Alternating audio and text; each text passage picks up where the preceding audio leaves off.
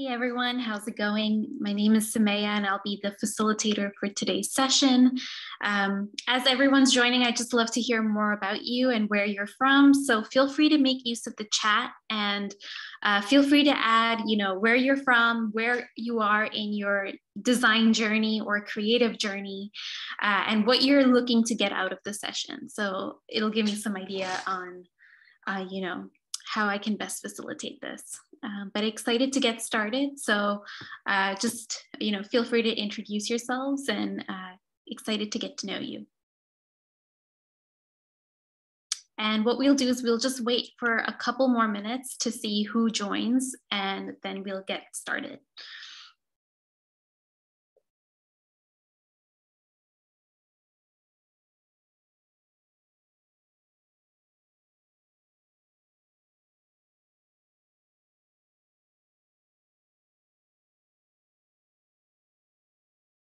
All right, welcome. For the folks just joining, my name is Samaya and I'm going to be the facilitator for today and would love it if you could introduce yourselves in the chat. So let me know where you're from and where you are in your creative journey. Hello, Sonia, great to meet you from Texas. Welcome. Great to hear from other folks as well. And we'll get started in a couple minutes. Hello, Humberto from Ecuador. Welcome. Great to see an international crowd today. Hello, welcome from California and Michigan.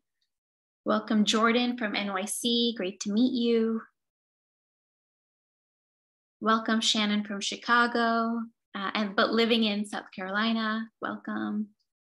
Welcome from Mexico and Nigeria. This is a really cool crowd today. All right, we'll just give it a couple more minutes. What I'm going to do is pull up the presentation for today.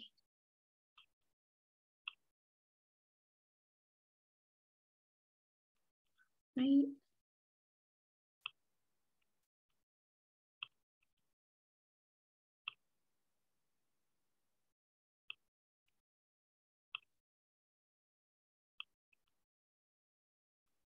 Right, I'll keep the chat open, but can everyone see my screen? Just give me a thumbs up or just type yes into the chat if you can see the screen. Perfect. All right, thank you so much. Welcome everyone to Design Thinking for Living a Creative Life. What we're going to do is we're going to go through some workshop ground rules today for the first 5 minutes, do some introductions like we're doing right now. And then what we're going to talk about is an introduction to design thinking, because that'll be the foundation of how we want to live our most creative life. And then we're going to dive into a Miro board activity where we're going to brainstorm how we can live a more creative life together and really think through the barriers, the problems around not living a life that is as creative as we would like it to be. And so thank you everyone for joining us today. My name is Samaya. I'm the workshop facilitator. I have over 7 years of UX design experience at startups and agencies and corporations. And I'm currently the co-founder of Ideate Labs. Some ground rules before we begin. I'd love it if you could stay on mute unless you have something you would like to contribute. As always, you can make use of the chat to voice a problem or a concern or an idea or something you would like to share with the larger group. The most important rule of all is just to be kind and build on each other's ideas. So part of this session is going to be a workshop. So we're really trying to create an environment that feels safe, where you can share both good and bad ideas and really speak as openly and freely as you can. So again, this is a no judgment zone. And the purpose of this session is just to make our time together as intimate as possible, share ideas on topics that we're passionate about, find like-minded folks, and then of course, get a small taste of design and creative thinking. The session is not to start thinking about solutions right away. In the UX world, you know that, a lot of times we spend most of our time gaining context about a problem and then coming up with solutions at the very end. So this will be very similar. We're going to really address what are parts of our lives where we don't feel creative and why don't we feel creative? And we're going to really dive into that problem rather than trying to come up with solutions right away. And if you'd like to learn more about design, I'd really recommend going to www.ideatelabs.co and join our Slack community there. We have over 6,000 aspiring designers and design thinkers on the channel, and we'd love it if you could join the community as well. And most of all, I hope that you leave this session feeling empowered or having a new perspective in mind and empowered to act on some of the ideas you hear today. And if you're not ready to act just yet, I hope it lets you start to rethink things about who you are, how you could lead a more creative life. And if you are a part of the design world, you might be wondering why we do workshops like this one. And it's really to bring people of different points of views together, to get them to agree on priorities, and then to really have fun and have a more playful mindset towards problem solving and ideation. And so with that, I'm going to dive into a very quick introduction to design thinking. We're at 4:35, and we're going to start with what is design thinking in the first place. So there's a very boring definition from the Interaction Design Foundation saying that design thinking is a nonlinear iterative process that teams use to understand users, challenge assumptions, redefine problems, and create innovative solutions to prototype and test. So that's quite a mouthful. At Ideate Labs, we like to simplify things, make design jargon more accessible. And so we could simplify that to just saying it's the process of collaborating to define problems and then find those innovative solutions. And what you'll probably have seen is that the UX design process consists of about 5 or 6 steps. It starts with empathizing with users to really understand who they are, start to define problems that we need to solve for our users, ideate on those problems, find potential solutions, prototype them, and then test them and implement them in the real world. So the design thinking process could take as little as 2 weeks to complete, depending on what product or feature you would like to launch, or it could take 2 months, or it could take 2 years. So it's kind of nebulous. And there might be other ways of looking at the design thinking process as well. There's also this double diamond visualization. And this is what we use for our 4-month live UX course. So in the first 6 weeks of the course, we really focus on problem finding and need finding. And we really want to make sure we're designing the right thing. So all of our cohort members choose a project topic of their choice, something that they're interested in, passionate about. And by week 6, their midterms, they've defined an MVP solution for their problem.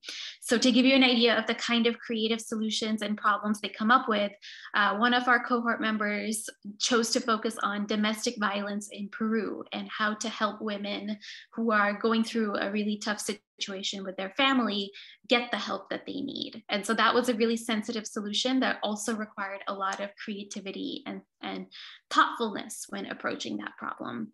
On a more serious side, during the pandemic, one of our cohort members chose to focusing on understanding grief and normalizing grief because grief is not talked about. And so she wanted to make sure that folks who were grieving had the resources that they needed as they were going through that process. We've also had more lighthearted topics chosen by cohort members like first-time bird owners, dog sitting. We've also had really interesting niche topics like how might we provide digital experiences for members of the kink and BDSM community, and what would they like in their world. So there's been a lot of really interesting project topics. And then once you really found the right problem to solve, that's when you start designing things right. So you can come up with multiple iterations of a solution, multiple visualizations of what that solution could look like, start to prototype it, test it, and then finally converge on one solution, one look for your product. These are just different ways to imagine what design thinking looks like, but it's the same process. But what I really believe is design thinking looks a lot more like this. And probably when we're trying to live creative lives, this is what it looks like. There's a lot of uncertainty and pattern finding and need finding in the beginning of our processes. And there's going to be a lot of trial and error. If you're someone who's afraid of failure, this might not be the most comfortable moment for you.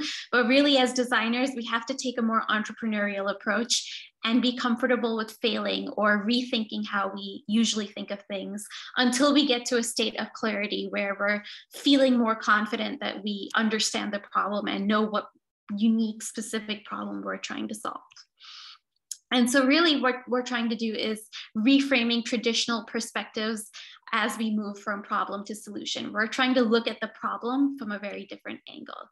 And we also need to really communicate our insights in a way that frames both the problem and solution in a new way, from a new perspective, in a new mindset. So it's really, when you simplify design thinking, it's all about just finding new ways to look at the world and then talk about it. And so that's what I would like us to do today when we want to design a more creative life. How can we rethink creativity and what creativity means to us?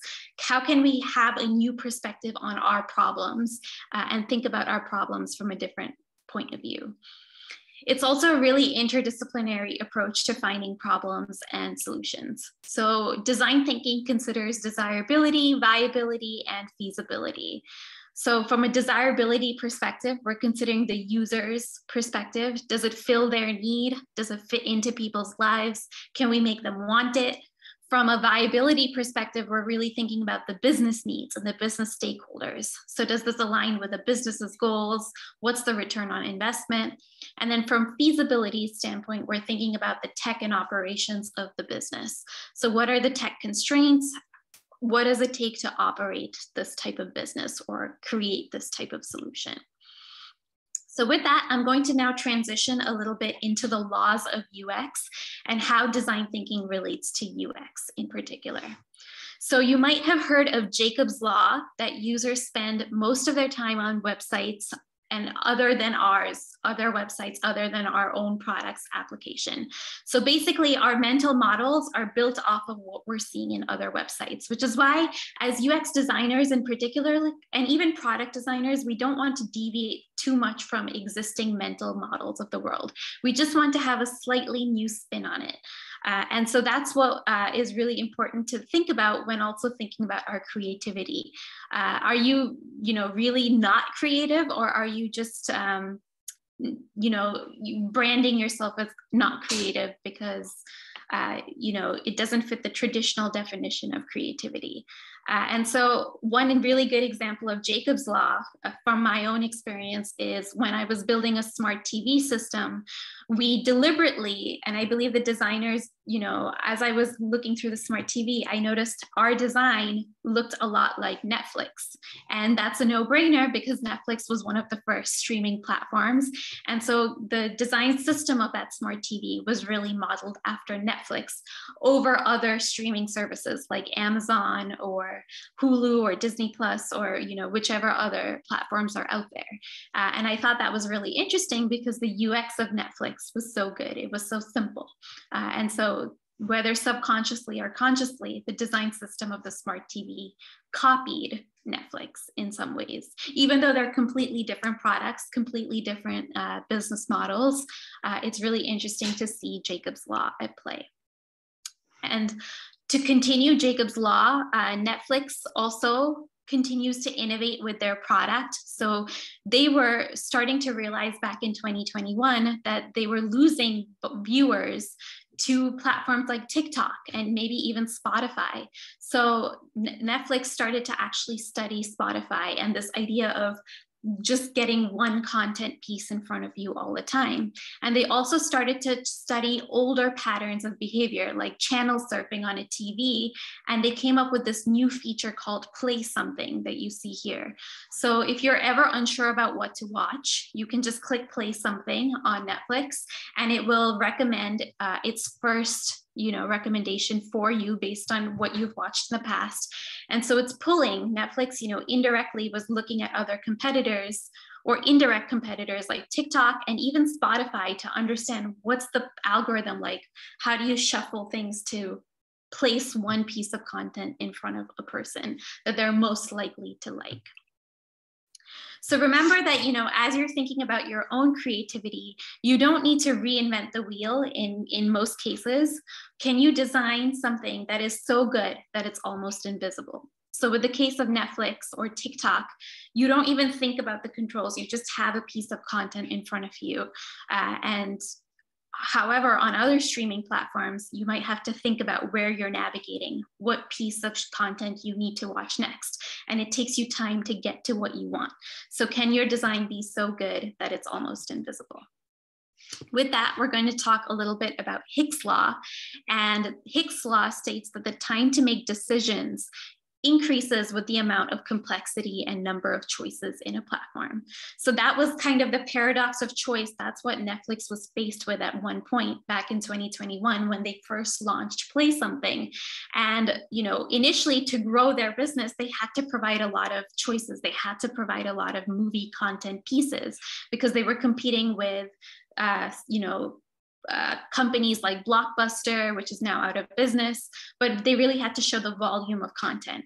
But after a point, they got so big that they had to find ways to tag their content, constrain their content so that it was easy to find and easy to surface. And so they needed more and more solutions to just place one piece of content in front of their users right away, almost like a TikTok model, just one piece of content at a time rather than a whole repository of content pieces.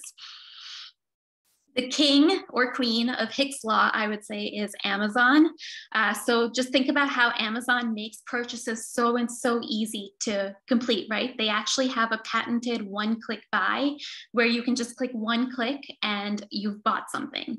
And actually, Apple has licensed Amazon's one-click buy for their Apple Music. That's the only other place where you see that.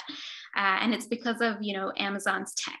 And so Amazon has simplified the checkout process so much that they've just, optimized it, and then therefore they make more money. Just think about how easy it is to order something on Alexa even. There's 5-year-olds who are ordering, toys on Alexa or really expensive items against their parents' wishes. And that's because Amazon just makes it that easy. And so as we're thinking about these UX laws and design thinking, we also need to take a more ethical design approach to it. So, why is it that we trust certain platforms, but we don't trust other platforms?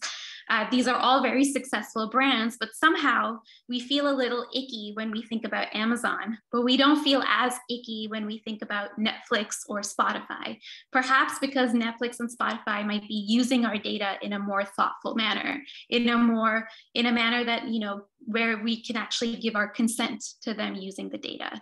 But Amazon and doesn't seem to do that, and we start to lose trust in Amazon. So that's just something to think about. Now there's, ethical design is more at the forefront in our field. And we see platforms that are losing the trust of their audience because they've been unethical in the past, or they haven't really thought through the user's needs in the past, or the user's values in the past. So it really, boils down to emotion and ethics. Can we design things with an emotional perspective and in an ethical manner? All right, yes, and Daniel, I was just reading the comment. Yes, Apple's implementation of one-click using Apple Pay on their online store is like magic. Yes, it makes things so easy, and that's why they're making, I bet you, billions and billions of dollars. And so with that, I'm going to walk through our Miro board activity for today.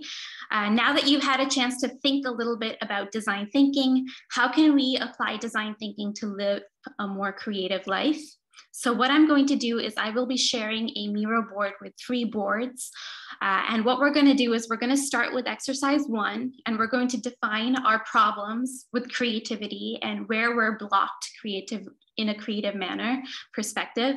And then we're going to start to compare our problems, vote on problems, and start to see, are there problems that are boiling up a lot more than usual? And then we can start to generate some solutions.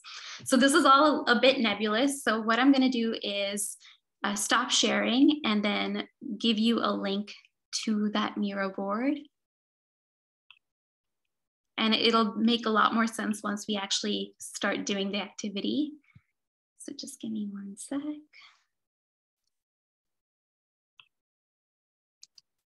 Right.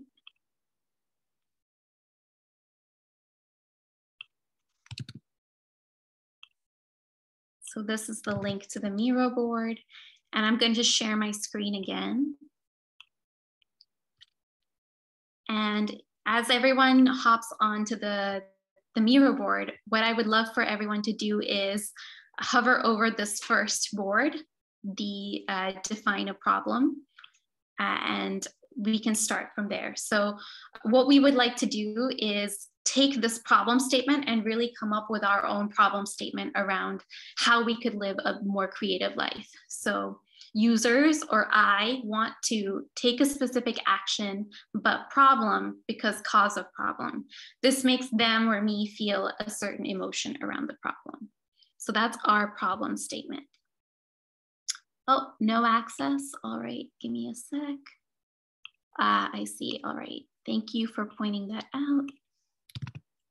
I was wondering why no one was joining. I was like, oh no. Just try that link. Perfect. And if you're completely new to Miro board, all we need to do is grab the sticky note icon, which is the fourth icon from the top in this left-hand side panel. Once I click on sticky notes, I can click on any color that I like and then drag and drop a sticky note. And then this lets me type up my own problem statement that I would like to flesh out. And the more specific I could be, the better. And the more emotional I can be about this problem statement, the better. So I'm just going to quickly brainstorm, and I would love it if you could do the same. So I want to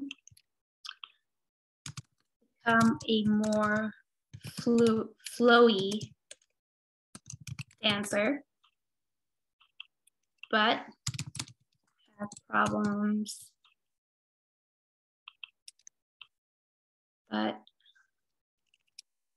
don't have enough strength or flexibility because my body is not conditioned for it.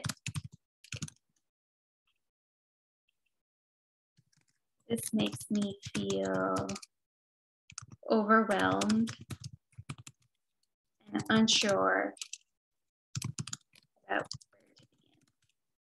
That's a very specific challenge I'm having in terms of my creative life. I like to dance on the side, besides being a UX designer. And so that's something I think about. But I'm really curious to hear, where is everyone else feeling blocked in their creative lives, or what's stopping you from not being as creative as you would like to be?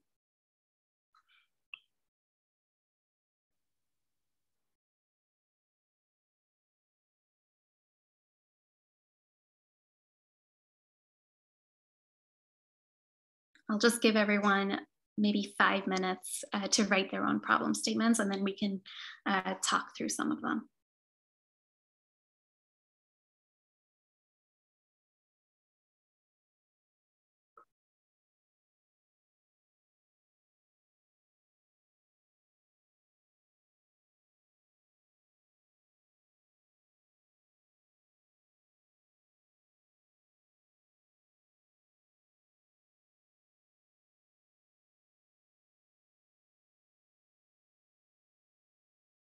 To see a couple of good starts.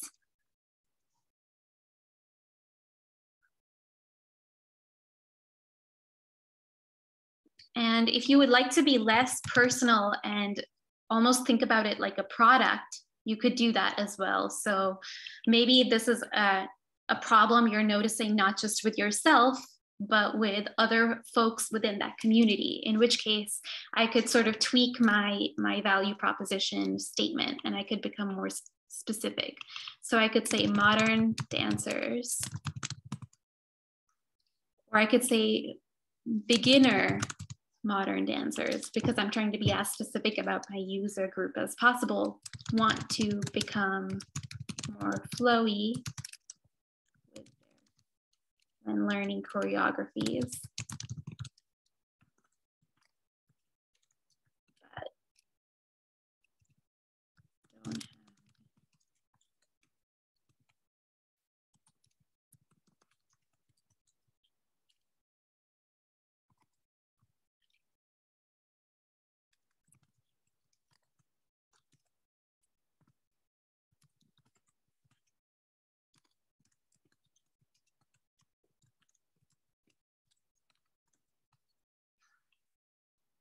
So now we're almost thinking about it from a product design perspective and thinking about it like we would like to create a solution that helps that whole community.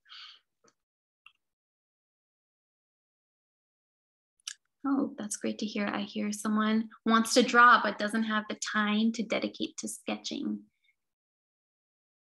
Let's take a look at this one. I want to read more design books, but work is so stressing that during the weekends, I don't want to be reminded of work, when during the week, I wish I had read them. Who wants to talk about this one? Who wrote this one?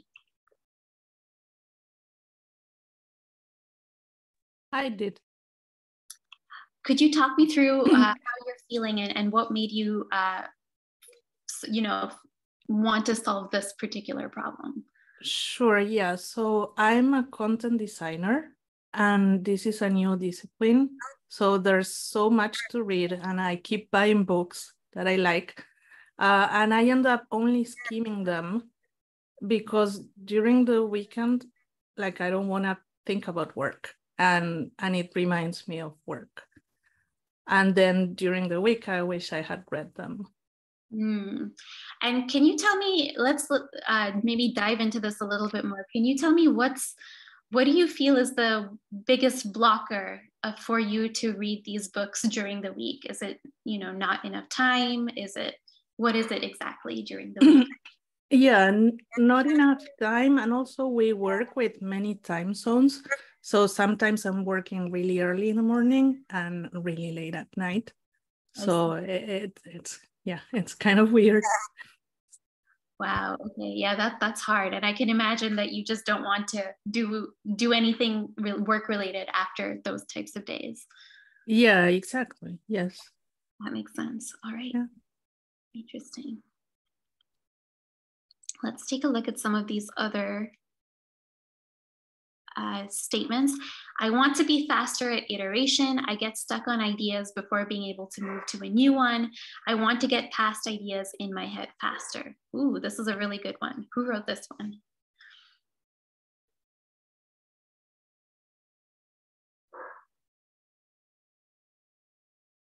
Who wrote that one? That would be me. That one. Awesome. Do you want to elaborate a little bit more on me? Hello? Do you want to elaborate a little bit more? Yeah, when I iterate, I want to flesh out ideas more. I get stuck in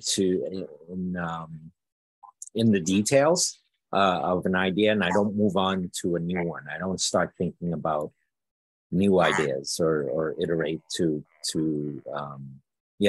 I get stuck into fleshing out one idea, and then it takes up most of my time.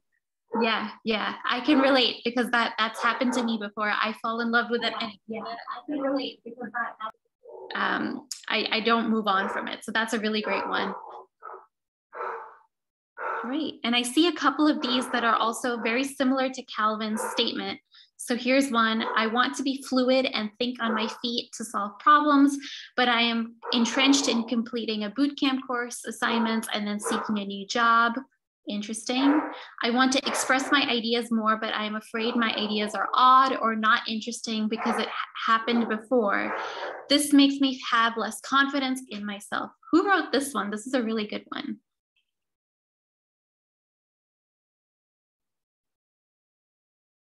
Anyone want to claim this orange sticky note? Okay, and Catalea, I believe, would you want to, oh, you can't talk. Okay, no worries. We'll come back to that one, but I'm curious if you could write in the chat, what is making you feel less confident, and what makes you feel like your ideas are uninteresting? Because that sounds like more of a self-limiting belief. It doesn't sound, you know, like it might be true. So it's just curious about that whenever you have a moment. All right, let's move to some of these. I want to finish a digital painting, but I never complete it because of my perfectionism. This makes me feel unmotivated to continue. Ooh, really good one. Who can talk about that a little bit more?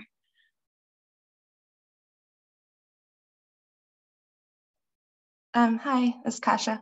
I can talk a little bit about that. So I have an iPad, which gives me access to some cool apps. I want to be able to do a digital painting, but I never finish it because as soon as it starts to look like not quite right, then I won't continue it.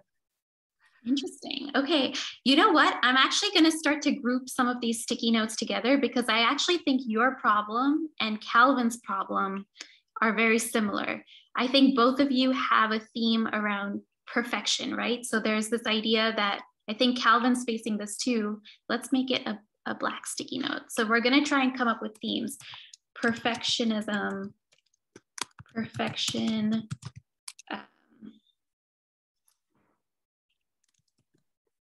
almost that perfectionist mindset as a blocker.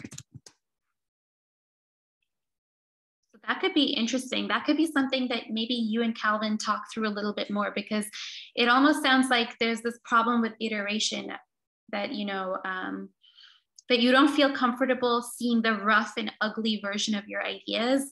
And in the UX design world, we spend most of our time on ugly designs. We spend a lot of time on wireframing, sketches, hand-drawn sketches, and it's only about 20% of our time goes into that fully fleshed out, polished, high fidelity picture. And I think that's really interesting to see. It's almost like we spend all our time, 80% as UX designers, doing those raw brush strokes, those really hazy ones, and 20% really, you know, perfecting it. So I wonder if maybe getting into that mindset more could help both of you with your problems. Just something to think about. And let's take a look at Catalea's problem, because sometimes when I collaborate, I feel like I'm headed towards a different directions than other people, or sometimes I feel my ideas get ignored or left out. Interesting.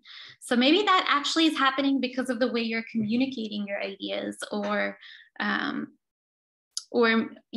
know, that instead of the idea itself being, you know, a not as creative idea, in quotes. So that could be something to think about as well. Let's go ahead and read some of these, because now that I'm seeing a theme, let's start to see if we can find other themes within these statements. Oh, I see one here. Okay, this is wanting to express.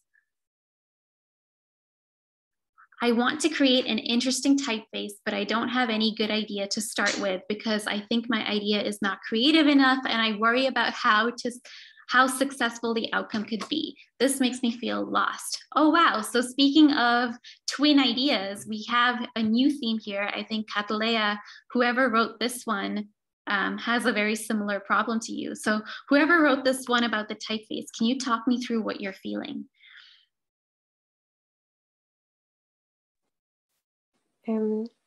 I feel like the existing typeface I'm looking at is really good, and I think my idea is not that good, and I cannot come up with some concept to start with. Okay. And I just feel like lost and don't know like what can I start with. Yeah. It's interesting because the feeling around your problem really reminds me of Catalea's problem as well. And I think maybe here when we're trying to summarize this theme, it could be something like, my ideas don't feel good enough.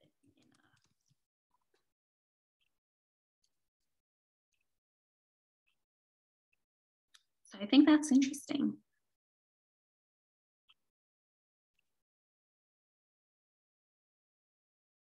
All right, let's take a look at some of these here. I want to learn creative ways to UX design projects, but time is limited because my work takes up most of my weekdays. This makes me feel powerless in advancing my skills and experience. Who wants to talk about that?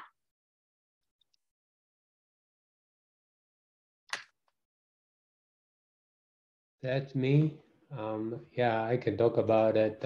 Yeah, and I'm the UX designer and just started up a few months ago. I'm still, I have a lot to learn. I'm trying to increase my ability and improve my skill set. So in a long process, I think that because my time pretty much mostly occupied by work during the week, and I left only a very few times on the weekend to advance my skills. So I really sometimes like on weekend I feel like powerless. I don't have energy to learn new skills, and I really need to come up with like maybe like a study plan or just come up with some project to make myself self inspire and to complete some project so I can continue to add new projects to my portfolio. Yeah, yeah. It's so interesting because even though there's so many different types of problems, I really think your problem is a lot like this problem statement on reading design books. So here I think the similarity is not enough time or resources. So I'm just gonna highlight that. And that is a common problem, regardless of what creative pursuit you want. There's just not enough time. All right. Interesting. Take a look at some of these other ones. I want to transition into the design field, but most affordable resources are targeted at the basic same questions without any depth because this is what sells or gets entrants hooked. This makes me feel lost on how to grow further and advance my skills. That's a really well-written one. Who wrote that one?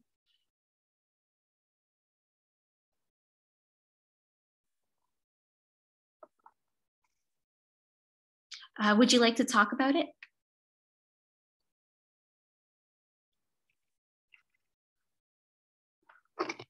Oh, okay. No worries.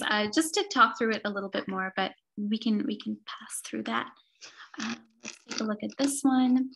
I want to start a master's degree in MIT, but I feel I need to improve my skills and portfolio to get accepted to the Media, Art, and Technology research team. I'm afraid to be rejected. Oh, really good one. Fear of rejection. I want to transition into the design field, but to get experience, you need a job, and to get a job, you need experience because there are too many people in the game. This makes me feel anxious. Interesting. So I think a lot of these are very similar. So there's this feeling around rejection and not being good enough because of the competition. So let's pull up a sticky note. So here the theme is too much competition,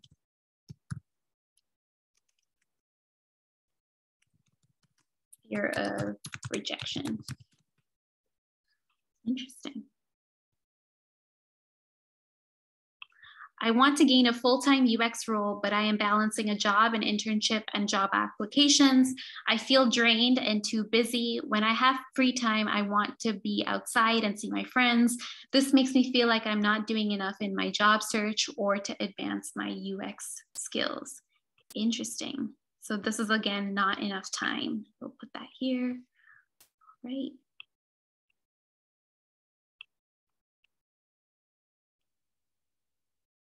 And I think a lot of people are gravitating to the not enough time.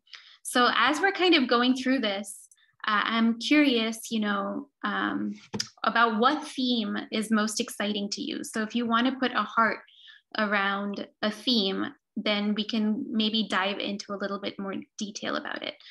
To vote on a theme, you can click on the sticky note and click on this smiley face icon that you see that will pop up on the horizontal navigation panel.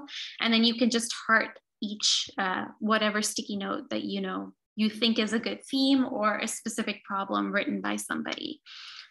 So if everyone could go ahead and think through what are the themes that really resonate for them.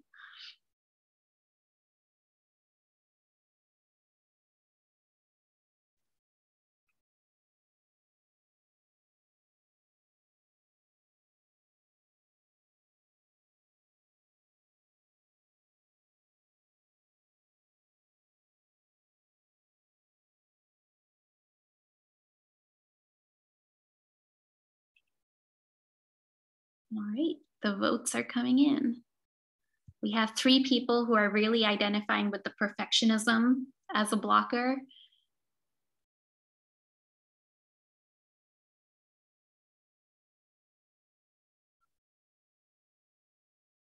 All right, we have 3 people on too much competition and 4, fear of rejection.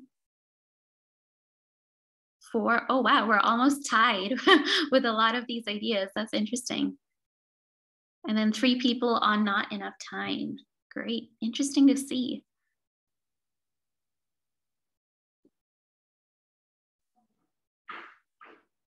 Right. 6 votes. All right, so it sounds like these are the 3 big problems that people are really resonating with. What I'm gonna do is copy and paste these 3 themes onto the solution activities board. And we have about 20 minutes left where we can start to generate some solutions and then vote on those solutions. So I'm just going to pop these 3 themes here. And then the last one was not enough time. And now we see what are the key problems, It's funny because we all come from such different creative backgrounds, but we were able to relate to each other's problem statements and find themes of commonalities based on the emotions behind those problems. And I think that's what's really exciting about design and emotional design in particular. So in design thinking, we really gravitate towards the emotional problem that we're trying to solve. And what I would like everyone to do now is just take different colored sticky notes and start to brainstorm ideas under each row for what are some possible solutions to these problems that you're seeing. And I think by seeing everyone's different solutions, we will all come away with a new perspective that could really help us with each of our own problems. So for example, perfectionism. I have a solution for that. Can you take on a more entrepreneurial mindset? So actually, startups love to fail. And can you celebrate failures? Can you learn to celebrate those failures?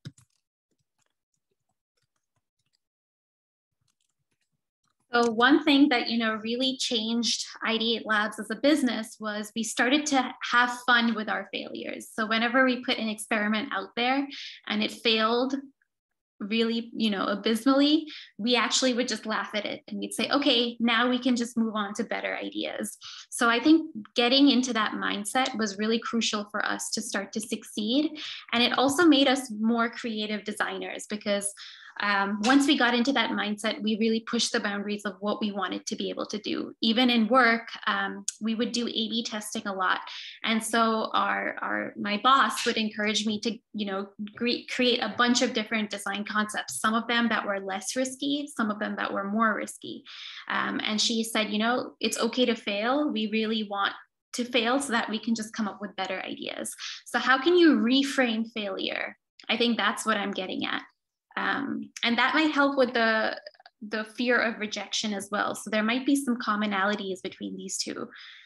even if you got rejected, you know, how can you reframe that rejection into a redirection?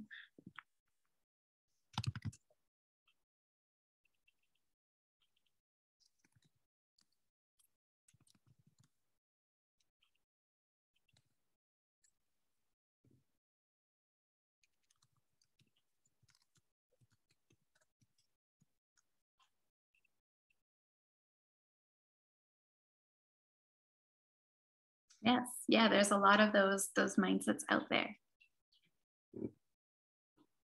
And I think to kind of get into those mindsets, I love some of these ideas that folks are talking about, sketching and planning it out instead of getting right into the perfect design. I love that. So more work on the lo-fi stuff and less, you know, focus or fixation on that finished product.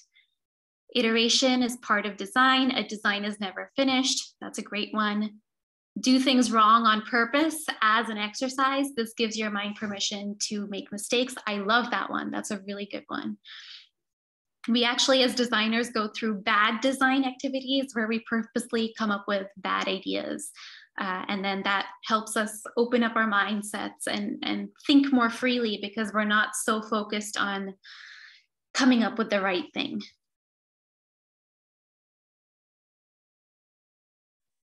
I like this one, ask for feedback and for improvement. So that's a great point about iterating and really making sure you're taking feedback. Everyone is unique and brings something different to the job. Yes. Yes, don't worry. Go for being authentic. I love that. And I think authenticity is a key to that fear of the competition. Being authentic means that there is no competition. Can you eliminate competition by being authentic and unique?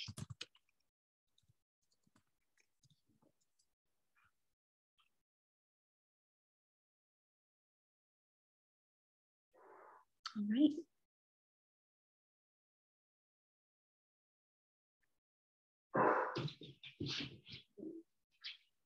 Let's take a look at the not enough time theme.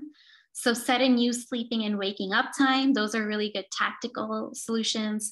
Atomic habit at 1 day at a time. That's a really good one. Make a list of things and identify what you need to do and what you want to do. Do those that you need to do first and then make a timetable of those. Great. Faster way of learning, audio while driving or video while taking the train. Yes, I love this one. This is a really great one.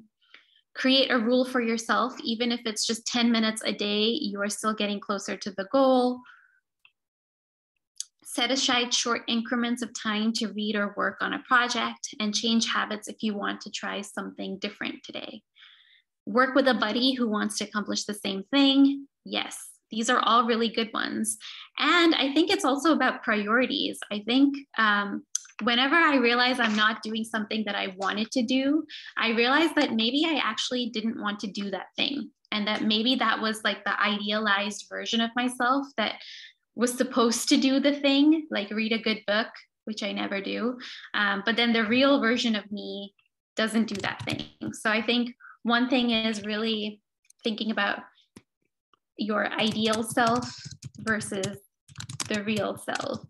And if it's something that you've not gotten to and it's been years, then that's maybe not part of your real identity. It's part of your ideal identity. And maybe don't do it. If you're not finding the time to do it, maybe that's your subconscious telling you that they don't want you to do it, that you don't want to do it. So I think that's an interesting thing, more of an introspective moment to think about as well. But these are all really great solutions. So thank you so much for participating and articulating them. I think we're seeing that even though a lot of our solutions are very similar, the articulation of those solutions creates a sense of nuance to that same problem. And so we have different nuances with our solutions as well.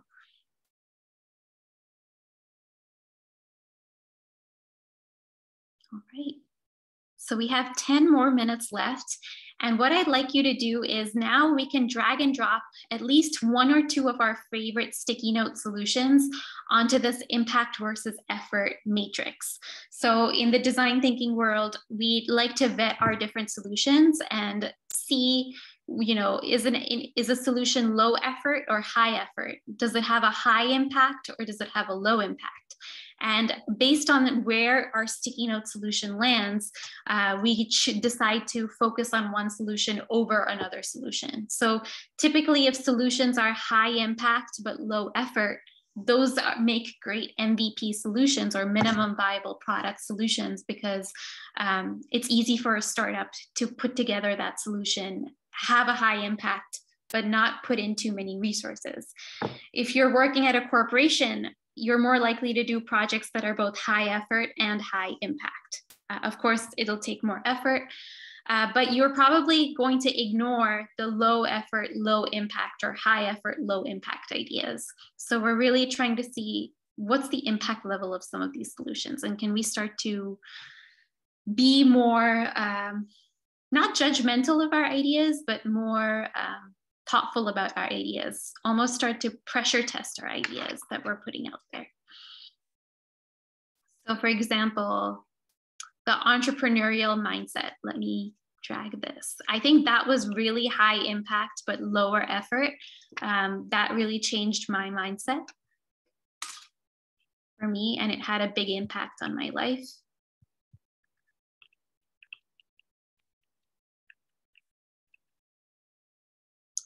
And eliminate the competition.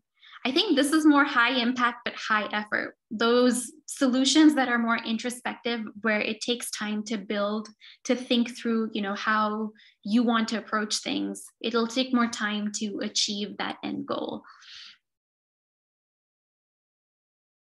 Same thing with the ideal self versus real self. I think that's more high impact.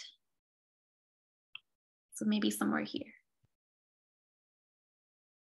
Oh, and Dinah, to, you know, heart something, you just click on the sticky note and then you'll see this horizontal navigation bar pop up, and you'll click on the add emoji button, and then you can click heart like that.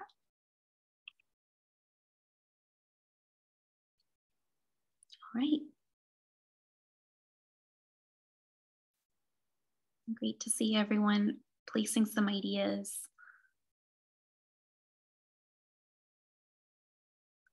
Actually, I think I can, now that I'm starting to place some of my sticky notes, I might actually say, actually this ideal self versus real self, it's high effort, but it also has a low impact, because now that I think more about that idea, I feel like we're always in this battle with ourselves about what's our ideal self versus the real self.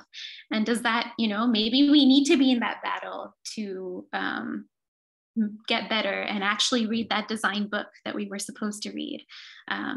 Because if we didn't have that battle with ourselves, we would never change. So maybe that's actually not as impactful to kind of think about that too much. So now I'm, again, continuing to pressure test my ideas and downgrade some of my ideas, because I need to be more critical of my ideas, and not all my ideas are good. Some of them need more nuance. They need to be more fleshed out.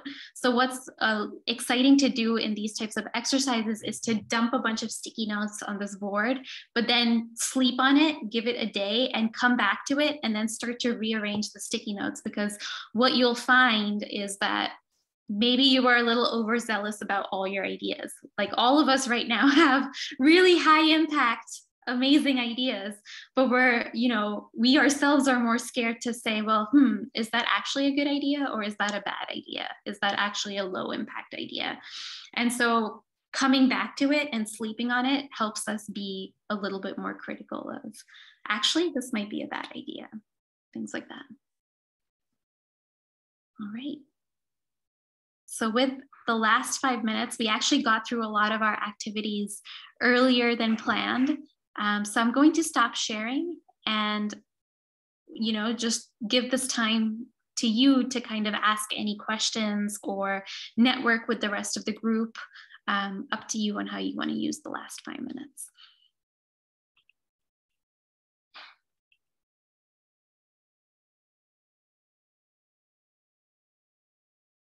Anyone?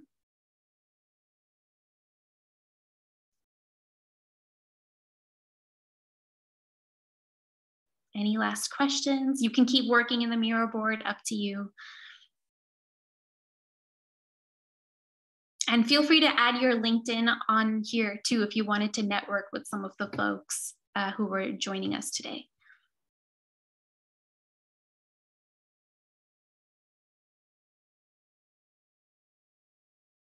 Yes, you really can use design thinking for anything.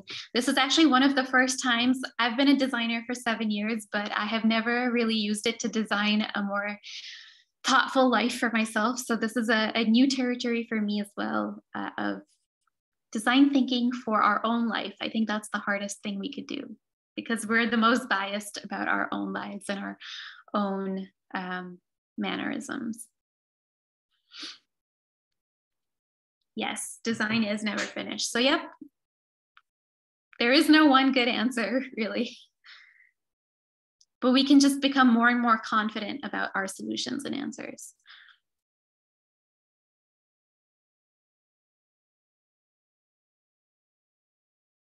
And Sonia, to your point, we also use design thinking for furniture design projects, physical product design projects, service design, interior design and architecture. When I went to the product design school at Penn, we had to complete design courses in all these different specialties, and design thinking was the core of everything. Yes. And it's really, even whether you're designing a space or a process or a service, really diving deep into the problem is the key part, because to your point, 40% of startups fail because they don't solve the right problem. They just solve a fake problem, a fictional problem, and that nobody really cares about. So if we really do our research and really understand the right problem to solve, we're more likely to be successful.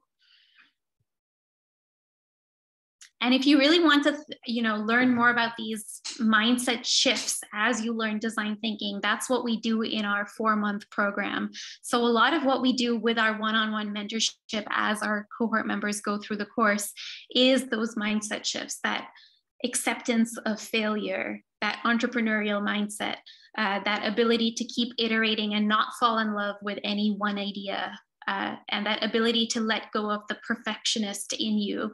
A lot of what we do is, yes, anyone can teach design, or there's so many different design resources out there, but it's really the mindset shifts that help certain people become more successful designers in the field and practice design more successfully. And it's really about the mindset shifts more than anything. But thank you so much, everyone, for joining. And I will see you hopefully for a new session very soon. So thank you so much. Thank you so much, Sonia. Can you share your slide and share the Miro board? So actually, I reuse these Miro boards, but if you would like to take a copy, you can make your own free Miro board account and you can copy the boards. You have edit access. But yeah, feel free to copy the board if you want to go back to it, or take a screenshot of it. That could be a great way as well. But thank you so much. I won't be emailing the boards, but what I do is I have recorded the session. So this will be on our YouTube channel and I can email you the recording. Awesome. Great to see you again, Calvin.